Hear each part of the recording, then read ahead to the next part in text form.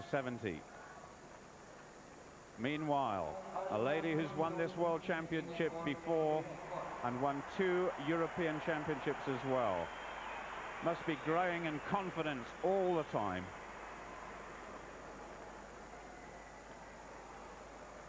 Her lead at the moment,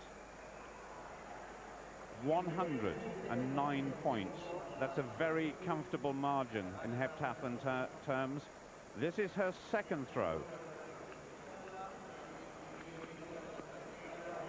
Really attacked it, and it's short of 50 meters.